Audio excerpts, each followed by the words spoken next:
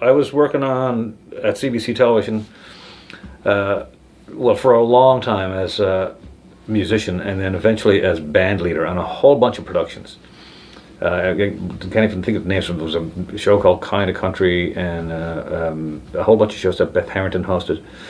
And one day the producer Kevin O'Connell called me into his office, and he said, look, he said, we've been trying to do something that will get the same numbers as All Around the Circle. I was on Circle for the last couple of years. I was a staff member on that.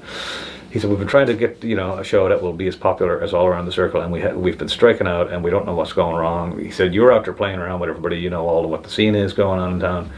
Give us an idea. Pitch me an idea for a show. And I didn't know what to do. So I was talking to Greg and Mary White, his wife, who was the manager at Codco. And I said, you know, I don't know what to suggest to him. And they said, well, what would you want to do? And I said, well, I'd like to put a band behind Ron Hynes, because I've been working with Ron as a duo for years, and I could hear people singing harmony, and I don't sing, and I could hear like bass lines and drum parts in all of the songs, you know.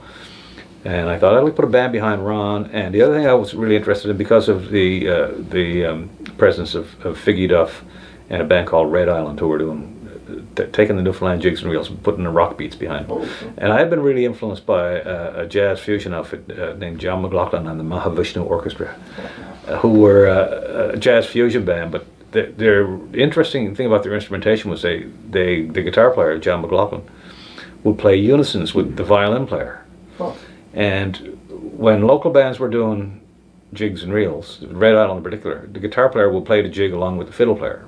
But he wasn't playing them in unison. He was playing them an octave down where it's easy for a guitar player to play them. And I thought if I went up the octave and learned the fiddle tunes and played them up the octave, we'd get a Mahavishnu band sound on the fiddle tunes, and that would be different, and I think it would be more driving, and would be, you know, an interesting thing to do. So those were the two musical elements I wanted.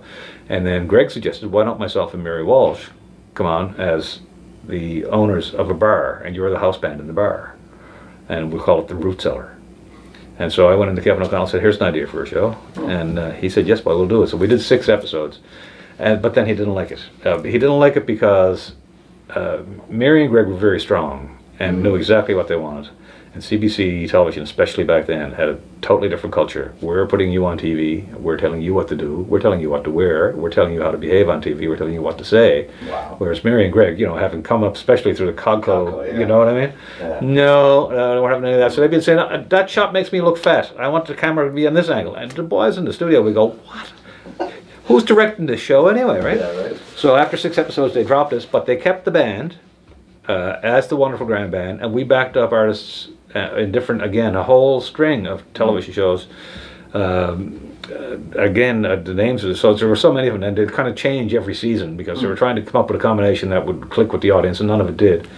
And then the Grand Band took off in 1980, so we stopped. No, I think by 1979, 1980, we had gotten to be such a big force live, and again, to be backtrack for a second, we would have gone on TV with the Root Cellar in '78, and then after the 6 episodes, a few other shows, productions that we were involved in as a band, but just musically.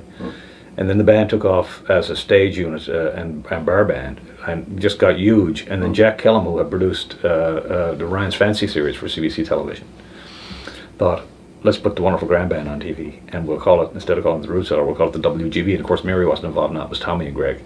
So we basically took the stage show and shot it in the studio. In fact, we shot some of it live, one down at the Regatta and one out in the old Fort Motel, live in front of live audiences. And then the rest of it was done in CBC studios, but pre-recorded, and they were bringing an audience in and you know, shoot the audience, get the audience reaction and stuff like that.